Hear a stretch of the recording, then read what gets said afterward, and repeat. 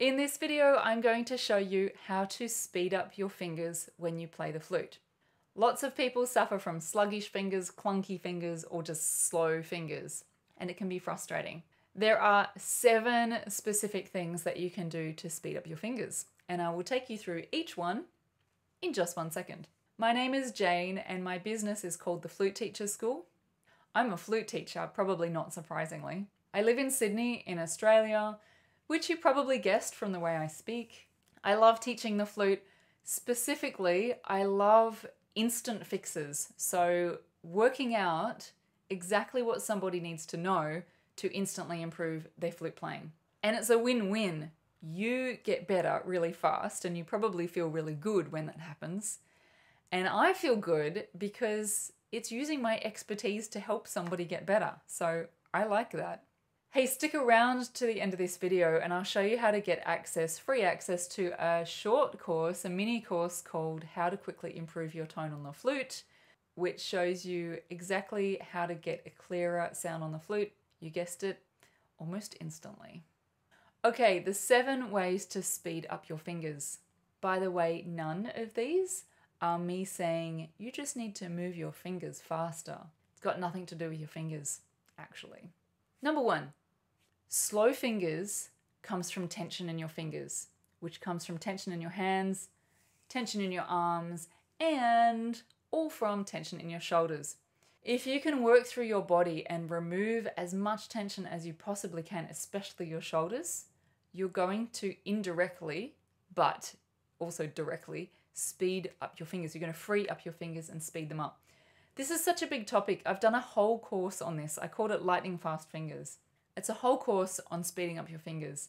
This video is just the tip of the iceberg.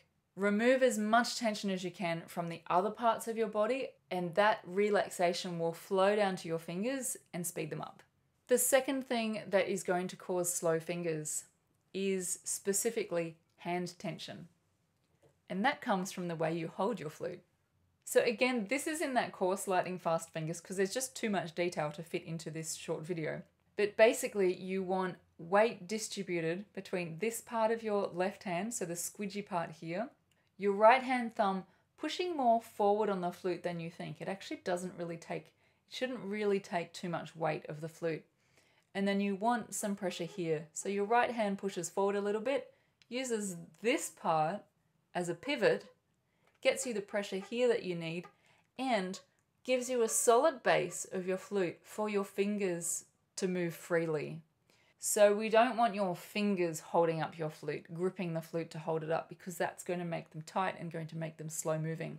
We want those 3 points of contact here, here, and your thumb pushing forward to steady the flute so that your fingers can move freely. The third thing that can make your fingers seem slow is when you're reading music. I call this brain lag.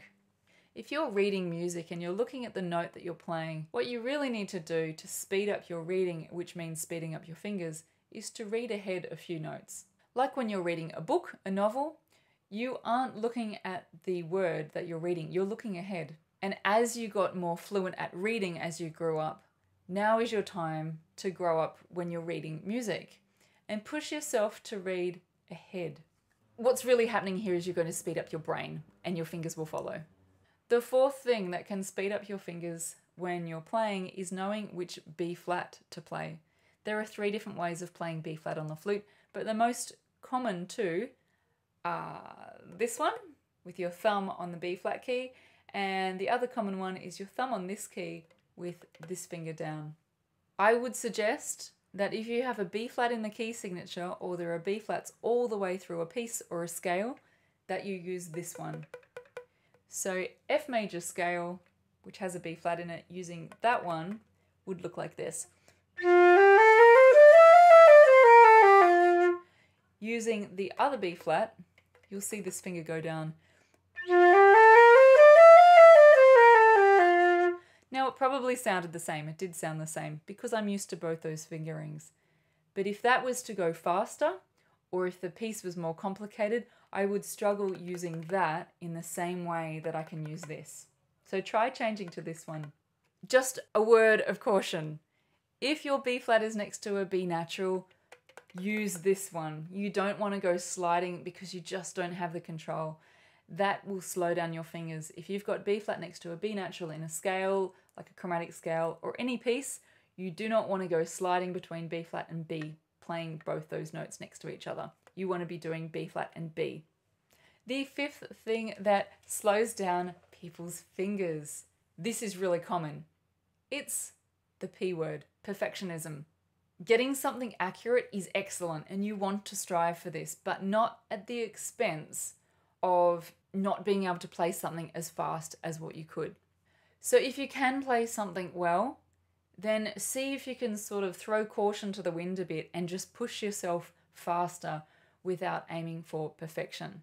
Which leads me straight on to number 6. And it's kind of the exact opposite, but they both have a place. When you practice, if you make mistakes when you practice, your fingers are going to be learning those mistakes. So you want to practice a section of a piece, let's say a bar or part of a scale, a section that you always have trouble with, that you're always playing a mistake, and I want you to get it perfect, but just that section.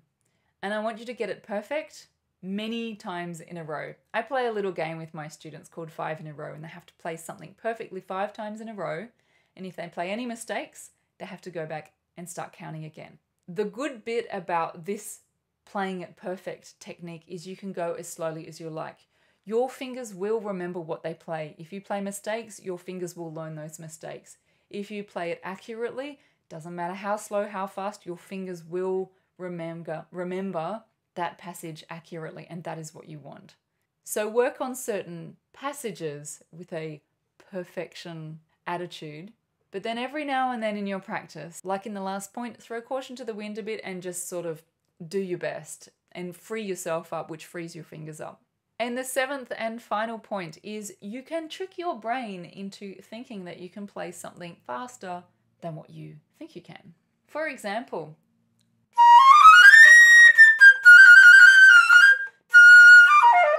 that run at the first is a B flat major scale and it's fast. If you think of every single note and you try and get every single note perfectly, you might end up slowing up your brain and slowing up your fingers. So there's a little trick that you can play on yourself. This is just one example of brain tricks. Think of the first note of the scale, the B flat, and think of the top note of the scale, the B flat.